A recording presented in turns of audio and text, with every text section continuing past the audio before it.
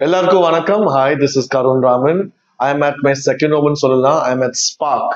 Spark is the place where all of us mostly go when we need some relaxation from the stress that we have, mainly because of the pains that we have in our body. The Spark is a place where mainly specializes in physiotherapy. And I'm here because a very special man who I've known for a very long time, who's a family friend, who I'm going to introduce you to soon, who I'm going to be interacting with, is going to be in today's interview and interaction with. And you know, most of us in the fashion industry have a lot of problems when the models wear heels, they twist their ankles, they fall off the stage. We have a lot of muscle pulls, we have a lot of back pains because for models or Miss Indias or whoever going for pageants, they have to wear very high heels and stand for a very long time. So it gives them a lot of back pain, it gives them a lot of body ache. People like me, who I'm an instructor, I have my classes starting soon. I have pain. That's why I've come here to be a doctor because I was wearing heels continuously at an event and I couldn't stand for long. And my left ankle and my leg is very, very badly. So today I'm going to be interacting with a very special man, and that man I'm going to introduce you to right now, very, very soon. Karun Raman, vanakkam. Vanakkam, Karun. We can shake hands nowadays. No Yes. problem. COVID is over, but still we have to maintain decorum. I think we should forget about it and we should move on because it's time that otherwise it's in our mind. Mm, Anyone sneezes before we won't even bother. Yeah. Today, anyone sneezes, coughs around you, you're in alert mode. Yeah. I think you should wear a mask. Mask. Yeah. No more. But before that, we won't even Bother. Yeah. No, it's time we move on and then not to be on a sensitized mode. We are on a high sensitivity. It's fine. Now, let me hear from you. What's happening? Why are you here? So, doctor, most of the time, what happens is our industry, the industry I come from, I'm representing the fashion industry and I'm sitting here in front of you. On behalf of the entire fashion industry, most of us don't know when we hurt ourselves on stage. That is by wearing high heels, or boys by mistake falling off the stage by slipping while walking. Sometimes the stage may be very slippery. Girls will just fall. By mistake, they will hurt their back. First day, they may not have pain, but third, fourth day, they will be really bad pain, not knowing what is happening, not knowing where to go. Move put up, or either put up, or they'll manage பண்ணிப்பாங்க. But that will lead to so much of problems in the future. நானே heels would நிற்கும் போது for a time, I have very bad back pain because I'm a man. My body is not framed to wear heels like a woman because a woman's posture is different, but a man is much more heavier. Lots of back pain, lots of body pain, lots of girls and lots of boys complain saying, Karun, I don't know where to go. What do we do when we have these problems? We mostly put a bandage by ourselves or mostly apply some ointment. I said, no, that's not the way to deal with it. That's why I'm here to ask your advice. The first thing we need to understand as a fashion industry person, all the cameras are on them when they are moving.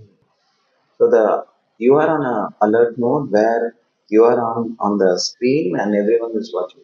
Yeah. So at that time, anything that happens to you is going to be multiplied 10 times. Oh, shit. Oh, Yeah. you couldn't. It's more of mental trauma than physical. You Yeah. know, and goes on. Today anyone can take it and go. Yeah. Now, Yeah. and constantly they have to be at their best on a regular basis. Yeah. Which is definitely a demand which is higher than the normal. They are artists.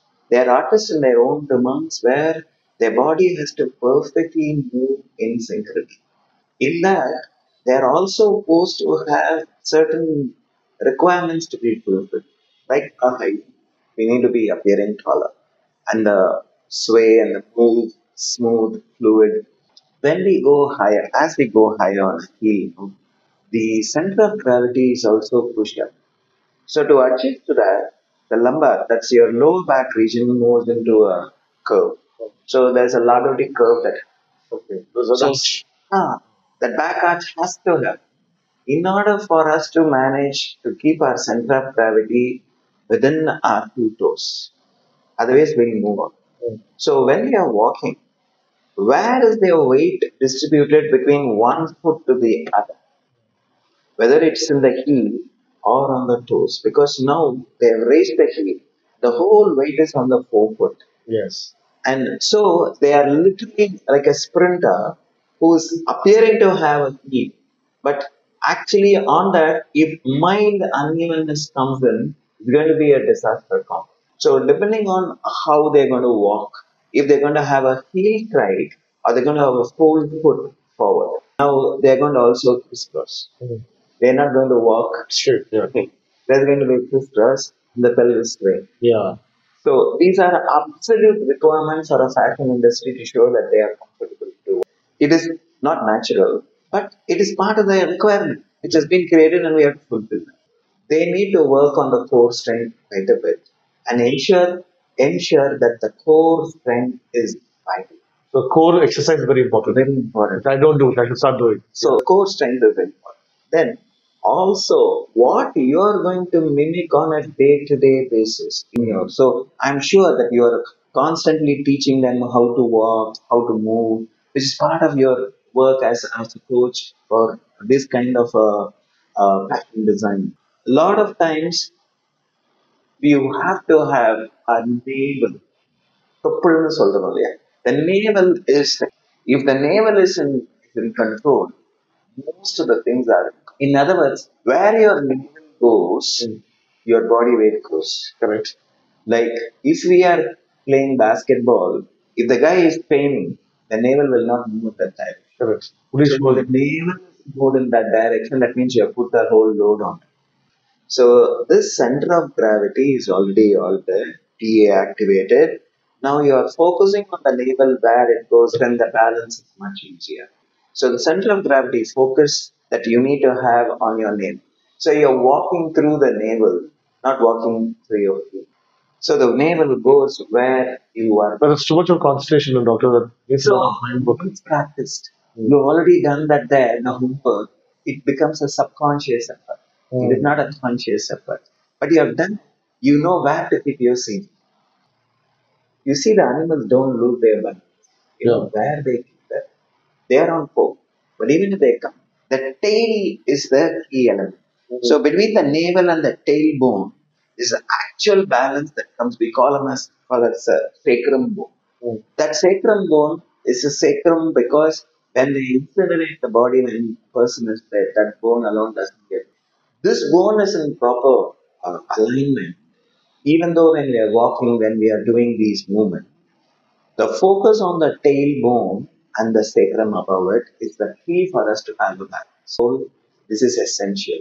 Movement pattern is planned, but the surface is okay. Because one small unevenness there, it's going to make a change, and you have to prepare them on uneven ground also, so that you don't give them a flat ground and say today you're going to walk on uneven ground, and if you can walk on that, it's much easier. And I'll make them also do a lot of trampoline, and this is called as proprioception.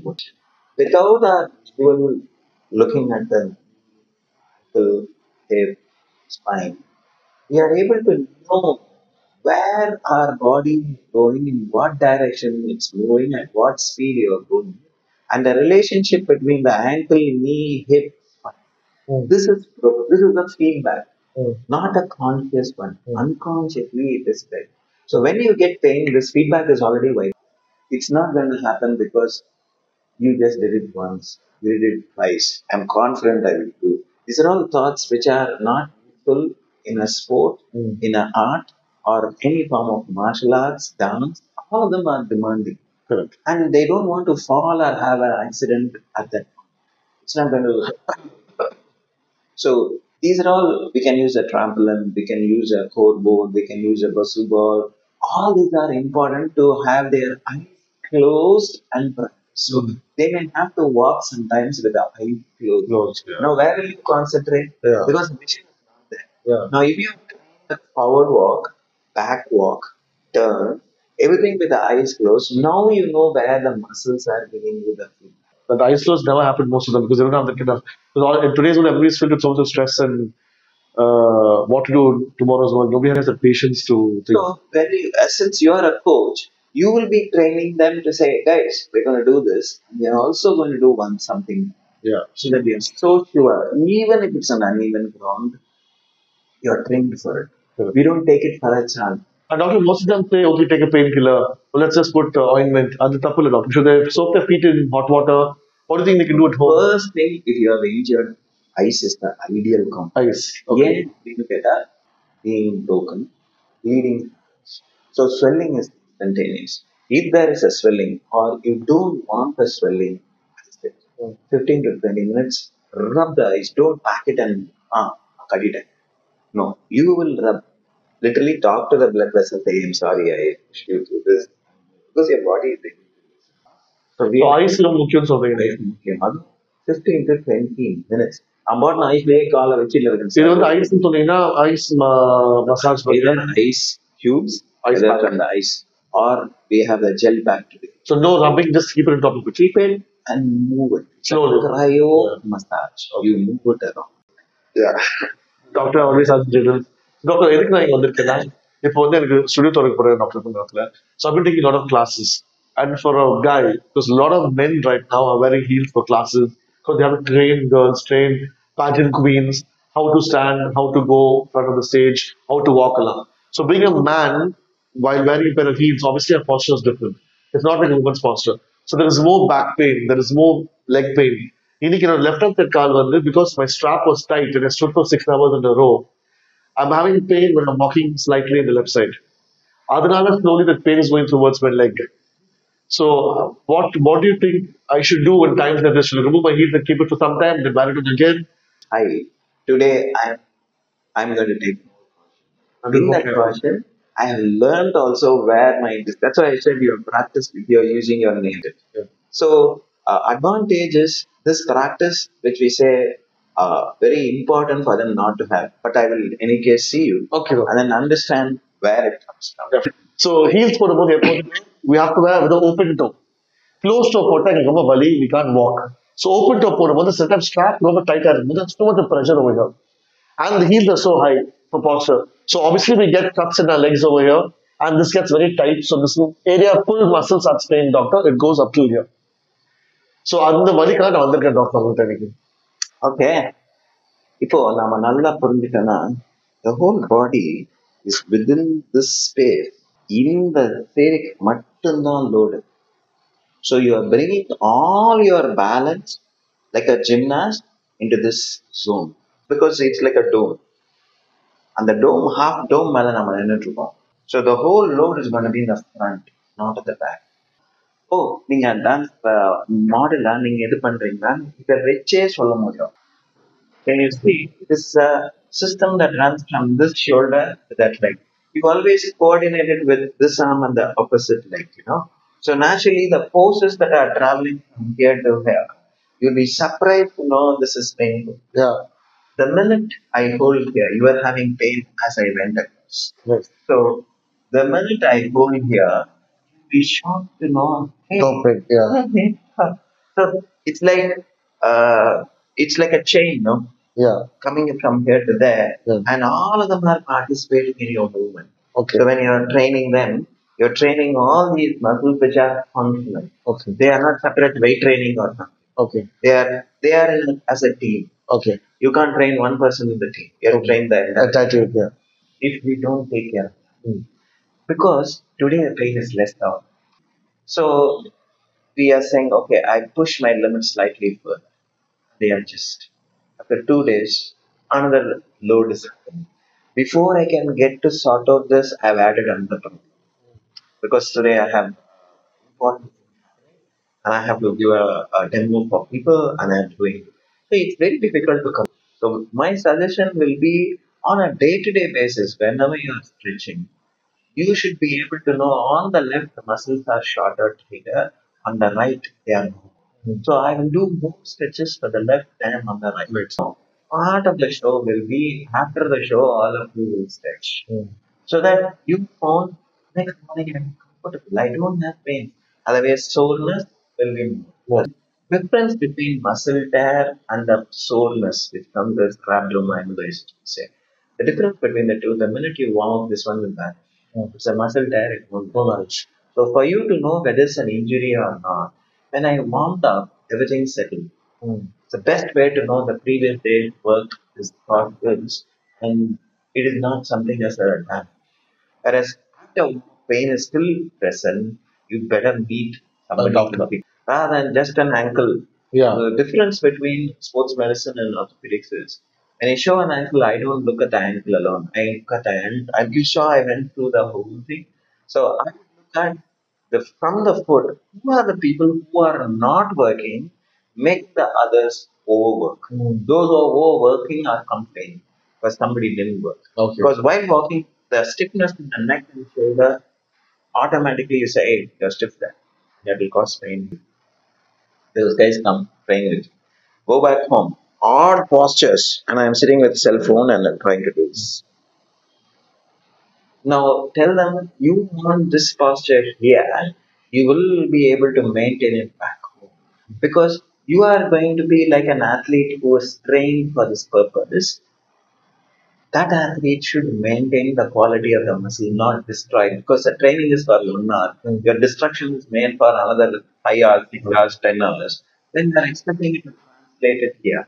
You if you so tell them you train is throughout the day. This is an absolute requirement for professionals. You're a professional. You have to exhibit your job. Correct. How can you say I will not do? Yeah. So how they hold the posture, the kind of furniture they use, the footwear they use. That's why I said even training can happen at home. Yeah. If you're going to wear heels for a long time, practice, remove, stretch again, Yeah. so that you undo the bad effects of that and still be able to. And my suggestions will be how much a massive foot massage is essential in your career. You should be able to get them to work on the small muscles of the foot so they are supple. They don't become rigid. Yes. So they are able to adjust. So foot massage is always advisable, like a reflexology or something. Super. So this is my interaction with Dr. Karan Pugalendri. If you have any queries, please get in touch with them on the Instagram page, book an appointment, and meet this lovely man. Thank you so much, Thank Doctor. you.